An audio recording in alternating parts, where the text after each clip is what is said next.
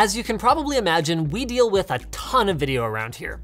A lot of it comes from cameras or screen recording software, but we also make frequent use of capture cards, which are typically standalone, USB, or PCI Express devices that can be used to record from external devices like a game console or a camera, like on the WAN show. Which raises the question, why haven't we made a video about a capture card in over 5 years? Well, the truth is that I wasn't ever really satisfied with any of them, but in recent years, they have improved immensely. And when Corsair and AMD reached out about doing a sponsored video about their new Vengeance A4100 gaming PCs with included capture cards, it seemed like a no-brainer to take a look at how far they've come and demystify this category of products. So today we talk capture cards, what they do, and why you should or should not buy one for your game streaming or recording setup.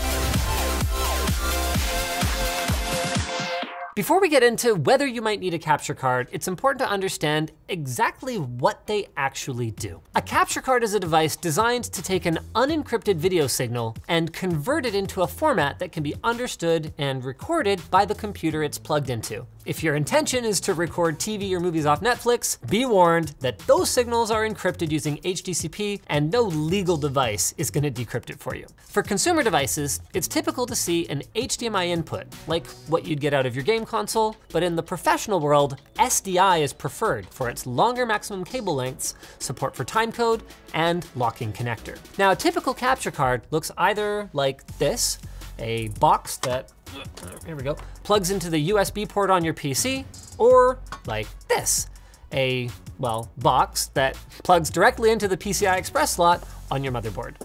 These two styles make up the majority of consumer capture devices, and both of them are dependent on a nearby computer to handle the actual processing of the data. Elgato offers both form factors for both tiers of their capture devices, their HD tier and their 4K tier.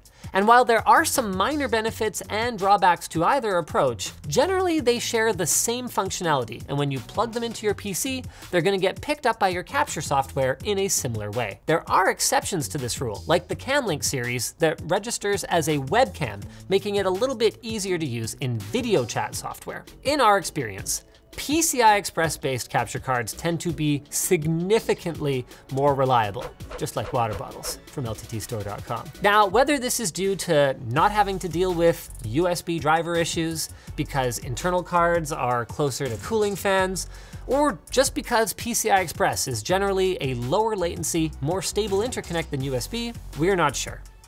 USB cards, though, offer a lot more flexibility. Basically, any computer with a USB port, that is USB 3, can run them, laptops included.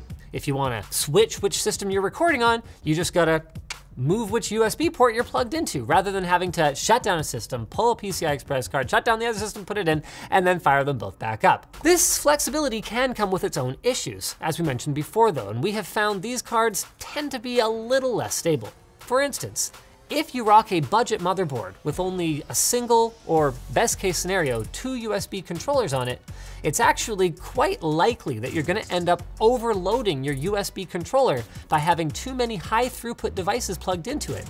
Like if you were running, say for example, a 4K webcam and a 4K capture card for your game console at the same time. Some people might not have a PC around to plug their capture card into though, like say at a LAN party or a tournament. Fortunately, as I mentioned before, there are also capture cards that feature standalone encoding and recording, like the 4K 60S Plus. In this case, a hardware encoding chip is installed in the capture device, which does the work that normally the attached computer would do by encoding the incoming video stream into a playable video file. That allows those to record entirely on their own. Just pop an SD card in and you're off to the races. They do tend to be a bit more expensive though. Regardless of what it plugs into though, basically all gaming-oriented capture devices share one trait, and that is, there we go, pass-through. Pass-through is an essential feature if you want to be able to game on the device that you're recording at the same time, because otherwise you would have to deal with the crazy latency of trying to game through your OBS preview window or something like that. With pass-through, the main signal that you're capturing is passed through back to your display while it's being captured. So this is usually through an HDMI output port on the capture card, with manufacturers generally claiming that there is 0 added latency. That was something we wanted to investigate in this video. So we tested all 3 styles of recorder from Elgato: USB with the HD60S Plus, PCI Express with the 4K 60 Pro, and standalone with the 4K 60S Plus on our latency tester. And hey, good news, Corsair! We actually didn't find any appreciable increase in latency when using any of them. So then it's up to you which form factor of capture card is best for you. Though if you have the space and you don't need the extra flexibility, we definitely encourage going with something PCI Express based. As for the resolution, that just depends on your use case. If you're browsing Elgato cards, the price differences between their 2 PCIe models, it's pretty minimal. So it's $80 to go to the 4K 60 Pro from the HD 60 Pro, and you gain the extra flexibility of high frame rate 4K recording. Just make sure that your source content actually pushes that resolution. Although even then, for the minimal cost, it might be worth future-proofing. And it seems like Corsair agrees, since this happens to be the card that's pre-installed in the Vengeance A4100 streaming PC that they sent over. The configuration we have here is pretty dang smack on for streaming. The Ryzen 3700X CPU has enough cores for gaming, with some extras for video encoding. And if you want less of a CPU hit, the equipped RTX 2070 Super comes with NVIDIA's latest NVENC encoding chip, which allows for a near 0 performance hit while encoding directly on the GPU. Our specific config also comes with both a 480 gig NVMe drive for excellent OS responsiveness, and 2 terabytes of mass storage for games, video clips, or what have you. So now we know what all the capture cards sort of look like and what they do.